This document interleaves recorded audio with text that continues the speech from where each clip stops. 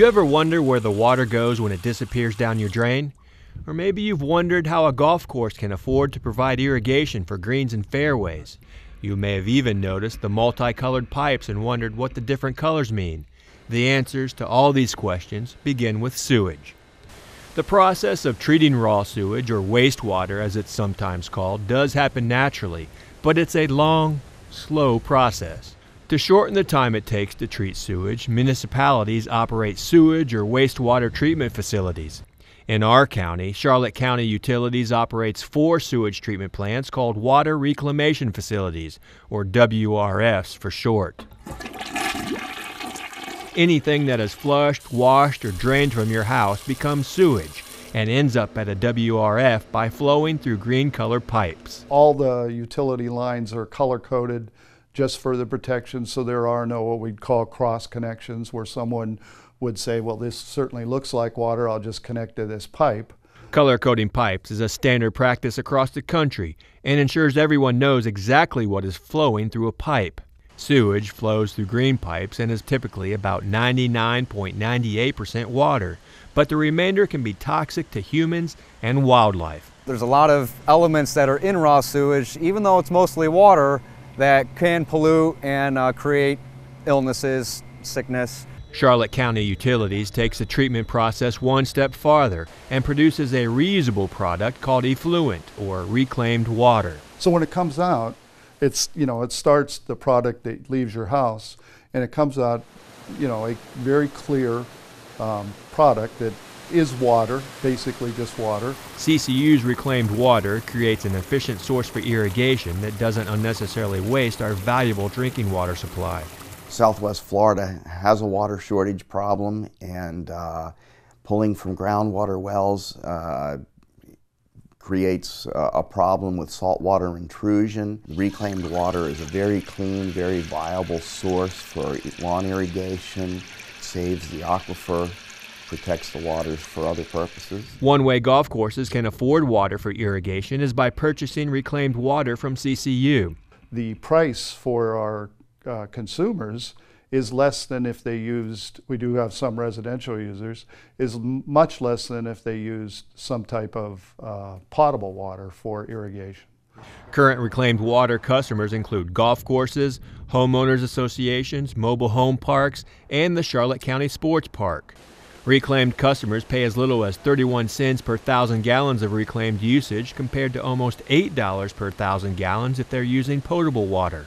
We would like to see our reclaimed waters used more and more by our citizens, and we're slowly getting to that point. Right now we're at about 45% of our reclaimed water is actually used. Most of Charlotte County's reclaimed water is produced by the Eastport WRF, but the bulk of the reclaimed water customers are located in the western part of the county.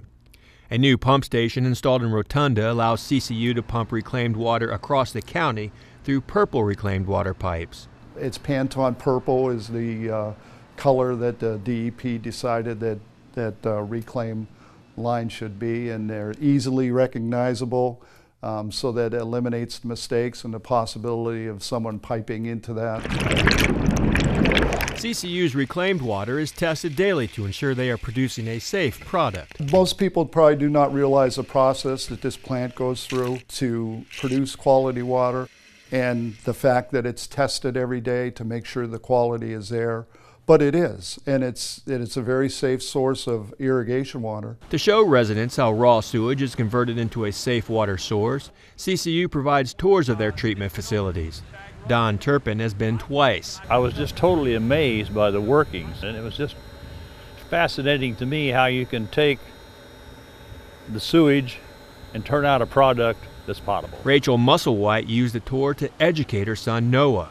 I actually pulled him out of school today to have a learning experience, hands-on. We read about it in the newspaper and thought it would be a good learning opportunity. You can't learn everything from a book. Marianne Bosco says she was definitely impressed by the sewage treatment process. I think it was fascinating. I have never been to a facility like this. I'm impressed at how modern it is and the whole process of doing the reclaimed water is fascinating. In order for you to see the process firsthand, the chief operator of the Rotunda WRF, John McGinnis, led CCTV through a tour of his facility. This is the headworks in the Rotunda WRF. It is the front line where all the raw sewage comes in first into the facility. And before we can biologically treat the sewage, we need to remove a lot of the debris and elements that are untreatable. Plant operators report removing everything from toys to chunks of wood from sewage during the screening process. This is a rotary drum screen. This is where all the raw sewage comes in. To give you an idea of what it looks like, you have a lot of debris. There's a slight odor of hydrogen sulfide. It's one of the most offensive odors known to man. You can detect it at a very low limit. And it smells like rotten eggs, very distinctive smell. But you can see it's mostly water. It looks like fairly clean water coming in, but you can see the debris and junk that's left behind. Once the sewage has been screened, the next step is removing the toxicity. So the easiest way to treat the toxicity in the raw sewage is to use the microorganisms that are found in the raw sewage and harbor a whole population of them so they can treat the incoming raw sewage. Microorganisms that we use are living beings just like you and I, and they need air and they need food. So we provide the air through blowers, taking the air that we're breathing right now and pumping it into the water. That's why you see it bubbling. And the food is the raw sewage. So they're breathing, they're eating, they're happy, they're growing and multiplying like any other population. Traditionally, after the bacteria have been aerated, they usually go to a circular tank called a clarifier. And since the bacteria and microorganisms are heavier than water, they settle out to the floor and the clean water overflows the top of the tank. And then from there, it ends up being filtered and disinfected. At Rotunda, it's a little bit different where instead of clarifying, we're actually physically filtering the sludge. So from our aeration basin, it flows into the MBR tanks, and we have submersible membranes that are spaghetti-like, very long, skinny, and they're hollow on the inside and perforated on the outside. And what's happening is there's a pump attached to those membranes, and they're sucking clean water out from the sludge. McGinnis says the spaghetti-type filtering process is very effective and produces a clean final product. But like at every WRF, the reclaimed water is still treated with chlorine bleach. The final effluent from the wastewater treatment facility needs to be disinfected. There's a chance that there could be some pathogens or some harmful things in the water still. So we disinfect it with bleach. And this is not really household bleach. It's about 2 to 2.5 times stronger than maybe Clorox or something like that. But proportionately, you can see that the green pipe is all the effluent that's basically been produced by the treatment facility, whereas the yellow line is the bleach injection line. By producing a reusable water supply, CCU continues to be good stewards of our valuable drinking water resource. While 71% of the earth is covered by water, very little of it is drinkable. So finding innovative ways to conserve and reuse is important, and one of the reasons CCU is committed to creating and using reclaimed water.